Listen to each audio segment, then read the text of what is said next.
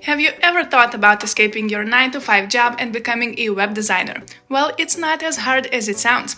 With all the technology improving, tackling the web design field is much easier, and you don't need to get a degree anymore. First, you need to learn the basics of web design. Start learning HTML, CSS, and JavaScript. Don't worry if these sound unfamiliar to you. There are plenty of online resources such as our channel to help you learn and make the first steps. After you get a pretty good grip on the basic programming software, start working on your design skills. Actually, start creating websites.